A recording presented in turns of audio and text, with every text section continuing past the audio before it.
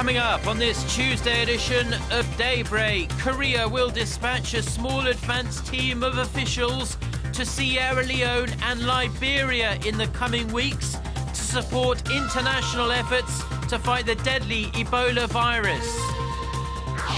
The International Telecommunications Union opens the world's largest ICT conference in Korea's southern city of Busan. President Park Geun-hye says Korea will help give the developing world better access to ICT. Plus, pro-democracy protesters in Hong Kong refuse to budge after the High Court orders them to leave their main demonstration sites. Crunch talks between the government and student protest leaders are set for today. Daybreak begins now.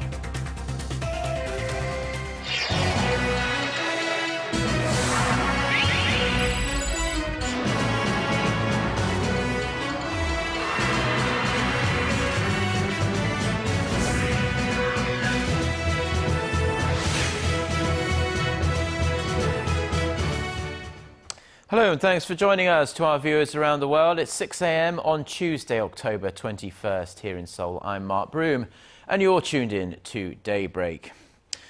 Our top story this morning, Korea has pledged to join the international fight against the Ebola outbreak in Sierra Leone and Liberia. Officials say volunteer medical workers will be sent after a small advance team assesses the situation in the West African countries. Our Shin Se-min starts us off. A support team of 6 to 7 Koreans will be sent to 2 West African nations in early November as part of global efforts to stop the spread of Ebola. The Ministries of Foreign Affairs, Health and Defense said in a briefing Monday that they will send an advance team of people from the 3 government agencies to review safety plans for dispatching future support teams. The government is still reviewing which countries they will be sent to, but Sierra Leone and Liberia are said to be the most likely destinations. They also add that the safety of the medics will be the highest priority and that consultations with countries that have already sent support teams such as the US, UK and Germany were held. In addition to the manpower, Korea has also pledged $15 million in the global fight against Ebola. The worldwide death toll in the Ebola outbreak has surpassed 4,500, yet there are some positive developments. A Spanish nurse who was the first person to contract Ebola outside of West Africa has tested negative for the virus and is now confirmed free of the disease. And in the U.S., 48 people who came into contact with an Ebola patient in Texas have been taken off the Ebola watch list after showing no signs of the virus. Shin Se-min, Arirang News.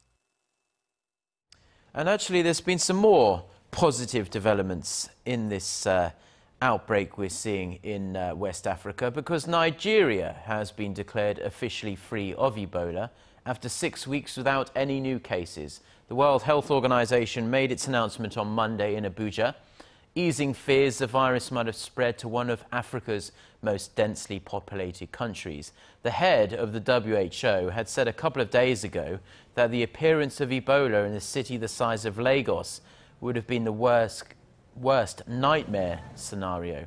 Officials say the spectacular success shows Ebola can be contained, but they stress the war will only be over when the rest of West Africa is declared Ebola-free. Nigerian doctors were credited for quickly identifying a Liberian-American diplomat who came to Nigeria as having Ebola and placing him in quarantine, along with scores more that had come into contact with him. Now, in other news, the highest decision-making body for communications technologies, namely the International Telecommunications Union Conference, begins its second day soon in the southern Korean city of Busan. And as our Song Ji-son reports, officials there are aiming to narrow the information gap and bridge the digital divide.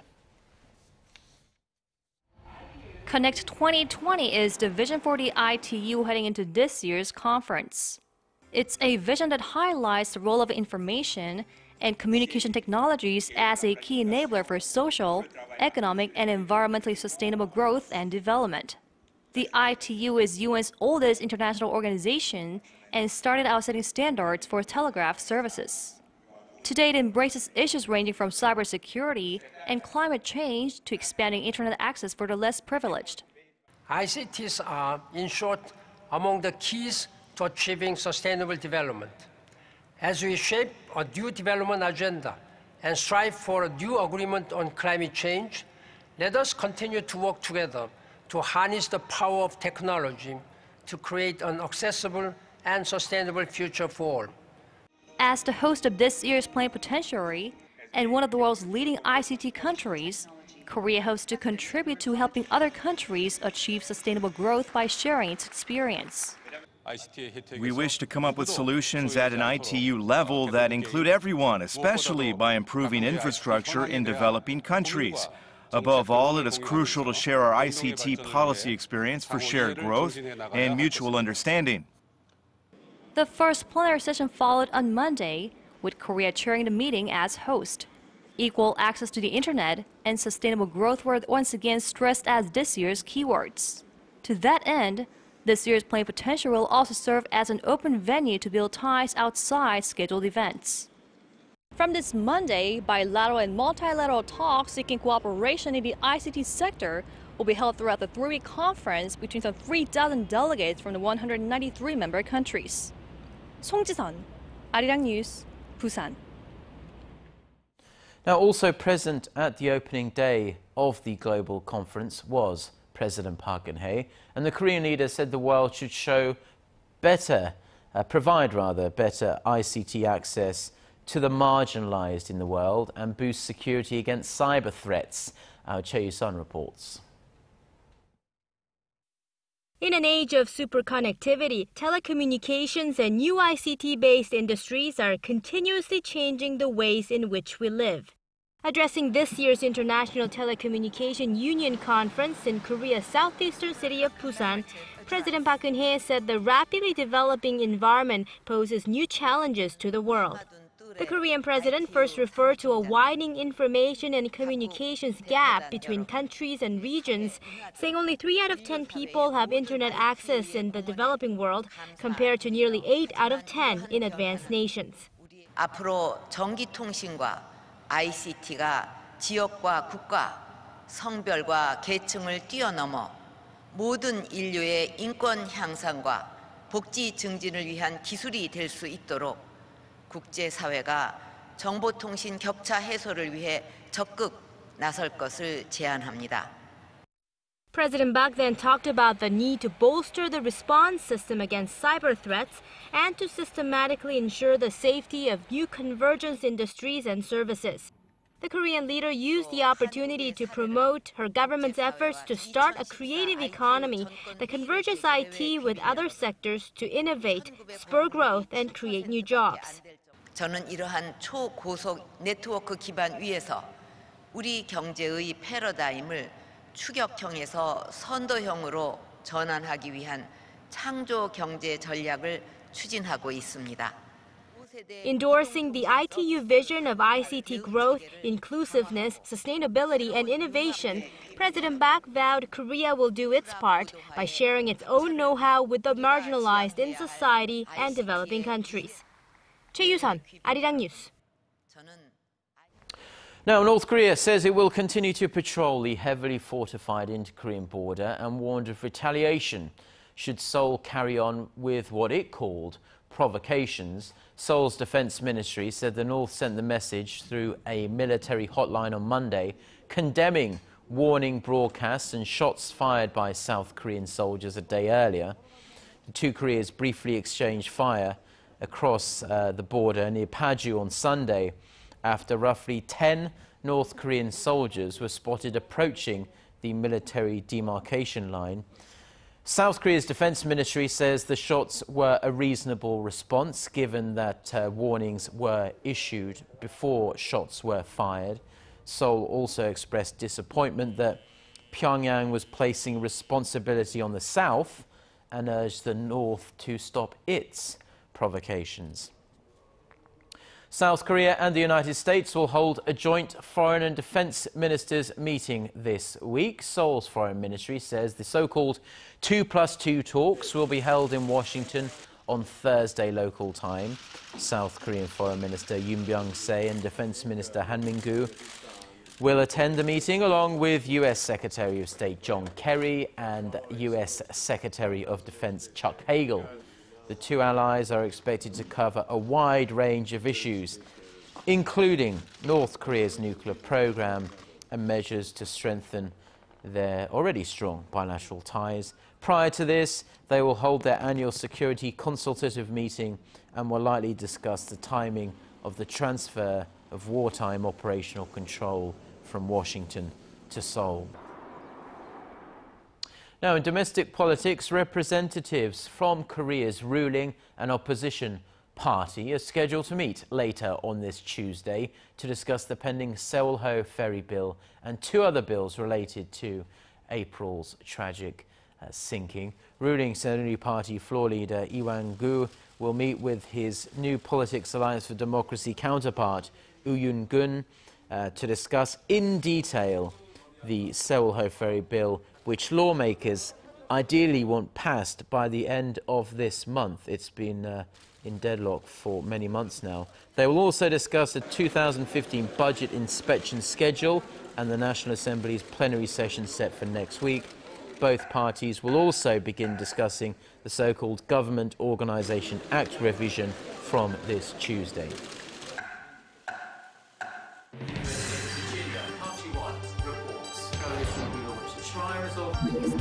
We start before the sun rises to bring you the latest stories out of Korea. We also lead the way with important global coverage. Stay on the pulse of what is happening with Daybreak.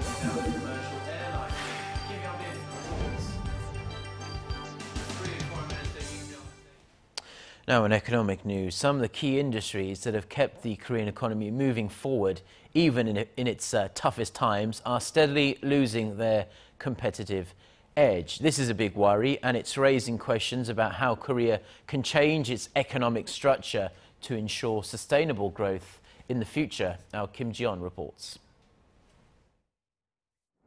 Korean firms that ply their trade in the industrial sector are calling for more deregulation to improve business conditions. To achieve that, the Korea Chamber of Commerce and Industry submitted a proposal to the government on Monday. The Korean economy is currently stagnant and is in need of structural reforms through deregulation. There's a decline in demand due to the maturity of the market, while cheaper goods are being produced in neighboring countries like China and Japan. The calls are perhaps loudest from those involved in the mobile phone, shipbuilding, and automobile sectors. They have positioned themselves as three of the so-called pillars of the Korean economy, but are now seeing their dominance diminish as the rates of increase in sales and operating profits are on a sharp decline. In a survey of 176 local companies, the rate of increase in sales among smartphone companies show a steep decline, recording a more than a 9% drop in the first half of this year. The shipbuilding industry finds itself in a similar position. Some, like Hyundai Heavy Industries and Samsung Heavy Industries, even recorded operating losses in the first 6 months of the year. Of the three, the auto sector appears to be faring the best, but sales are starting to sputter as the rate of increase in sales came to 1.5% in the first half of this year. The Park Geun-hye administration has been calling for deregulatory moves in the industrial sector, but its efforts are being stifled by the rising number of regulations from municipal governments and passive behaviors of civil servants when granting approval for business licensing. Kim Ji-yeon, Arirang News. Now, in line with the government's push to encourage more active foreign investment, Korea's Prime Minister has pledged to improve business conditions so that foreign companies and local firms can grow together. Jung Hong-won's comments came during a meeting in Seoul with 26 heads of foreign firms, including Mercedes-Benz and Intel. The Prime Minister said foreign firms are one of the major pillars of the Korean economy as they contribute to 20% of the country's total exports and 6% of total employment. The latest iPhones, the iPhone 6 and 6 Plus, will soon hit the shelves here in Korea, but one firm here wants to block their sale. A Korean venture company has filed for an injunction that would ban sales of iPhone products here in Korea. Mobile messaging company InfoZone claims that Apple's iMessage function infringes on its patent. Apple has included the feature which allows users to send free text messages to one another on its iPhones and iPads since 2011. InfoZone says it notified Apple Korea about the infringement in May, but it received no response. The judgment on the injunction could take up to 3 months. Now in health news, the World Health Organization is warning that worldwide cancer cases are growing at an alarming rate and urgent action is needed to prevent a crisis. The WHO says healthy behaviors could prevent about half of cancer deaths, so it's released a list of guidelines that should lower the risk of cancer by half. Our Connie Kim reports. The World Health Organization has rolled out a dozen health tips to help reduce the risk of cancer by half. Experts at the WHO's International Agency for Research on Cancer say the recommendations allow people to change their behavior on an individual level. At the top of the list, do not smoke, do not use any form of tobacco, have a smoke-free home and workplace. Smoking is a main culprit that kills 6 million people annually and an additional 600,000 from secondhand smoke. The harmful habit is also blamed as the biggest cause of premature death from chronic conditions such as heart disease, stroke, and high blood pressure. New tips on the list urge people to look for potential exposure to radiation at home and to actively reduce high radon levels. Bowel, breast, and cervical cancer screening tests were also suggested. For females in particular, it recommended breastfeeding, limiting the use of hormone replacement therapy, and HPV vaccinations for girls. The 12-point code also stressed the importance of avoiding alcohol, excessive sun exposure, and maintaining a healthy diet. The WHO's Specialized Cancer Agency says it hopes the new code will help individuals to take concrete action for themselves, friends and family in order to significantly cut down the risks of developing cancer. Connie Kim, Arirang News.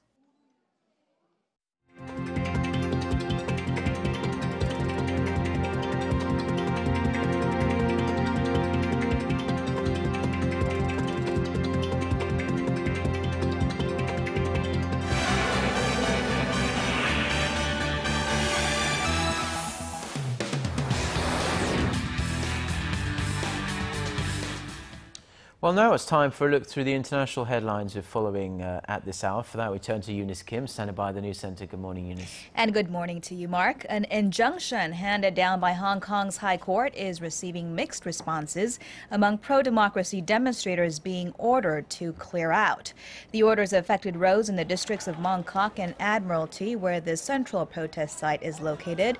The injunctions were awarded last night to 2 taxi associations, a bus company, and an investment company, all who had argued the sit-ins had lasted too long and was proving to be a public nuisance.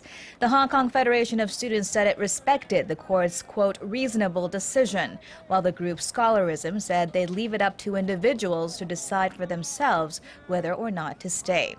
This as expectations of a breakthrough were low ahead of a dialogue that will launch today between protest leaders and government leaders to end the weeks-long sit-ins that have blocked traffic around the territory. Its embattled leader C.Y. Leung also last night said the universal suffrage that the demonstrators have been calling for was unacceptable in part because it risked populism driven by the voices of poorer residents.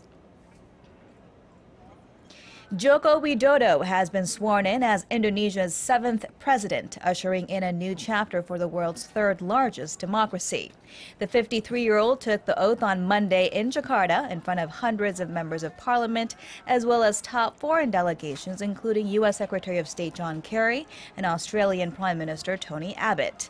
Widodo had won a narrow victory in July's election, representing the country's first leader not from the political or military elite, but rather the slums of Java. In his inaugural speech, the former furniture salesman turned Jakarta governor said it was time to realize an Indonesia that has political sovereignty, economic independence, and cultural character. For all the optimism surrounding his inauguration, political watchers say enormous challenges await Widodo in his 5-year term, including fierce opposition in parliament against his economic and political reform drive. And Washington is under fire after a report found that the U.S. government had paid out millions of dollars in Social Security to dozens of suspected Nazi war criminals forced out of the country. A senior House Democrat is demanding an investigation after the Associated Press reported that a legal loophole had released the payments, some which continue using taxpayer money. The U.S. Justice Department said benefits are paid to those who renounce their U.S. citizenship and leave voluntarily. But Congresswoman Carolyn Maloney argues that using public resources to support outlaws for several years simply made little sense. And wrapping in the UK, Prince William and his wife Kate Middleton have announced that they are expecting their second child April of next year, just in time for their 4th wedding anniversary. The two were married April 29th in 2011. Kensington Palace also announced that the Duchess of Cambridge was getting better after a severe bout of morning sickness that had forced her to cancel several engagements. So far, though, no word yet on the gender of Prince George's younger sibling.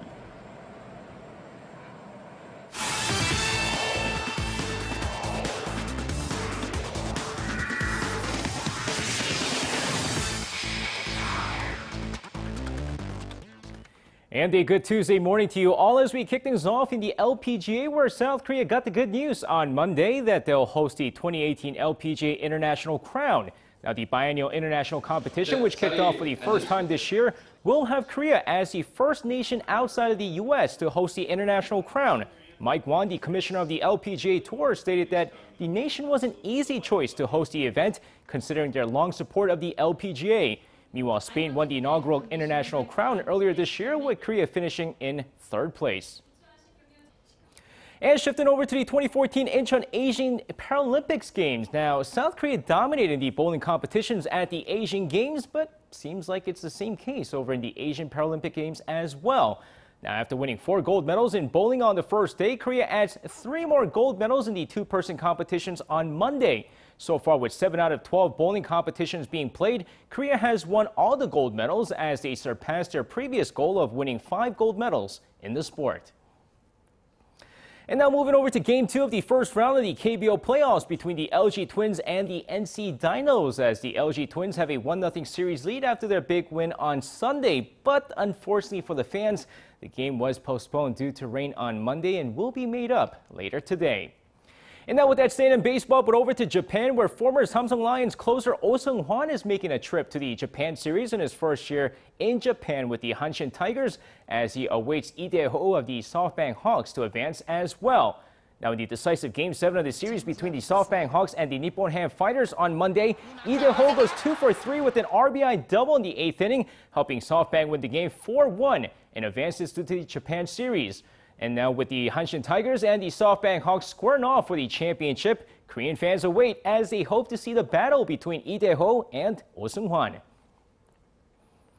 And now finishing things off in the NFL, Peyton Manning, who went into his Sunday night game against the San Francisco 49ers 2 touchdowns short of the career touchdown record, shattered it with ease. With Brett Favre's record of 508 touchdowns in arm's reach, the future Hall of Fame quarterback throws 4 touchdowns against the 49ers in the 42-17 victory to set a new record of 510 touchdowns. Now, with the 509th touchdown came in the second quarter when Peyton Manning connected with Demaryius Thomas on an 8-yard strike. And that's going to wrap it up for me. This has been SJ. Have a great rest of the day and see you guys again for your sports needs.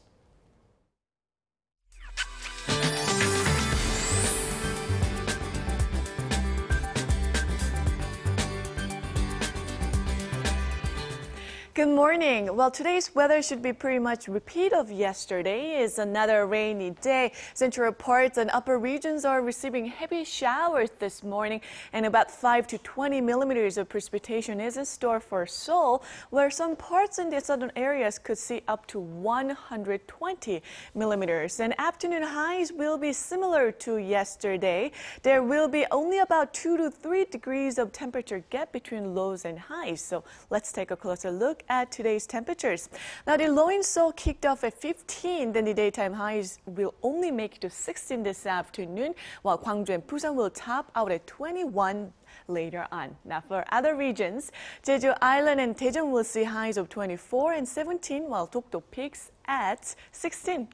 Well, that's all I have for you at this hour. Hope you have a wonderful start to the day. Thank you very much, Jion, for the weather there. And that's going to do it from us for now. Korea Today is coming up in about 30 minutes' time. Thank you for watching. Goodbye.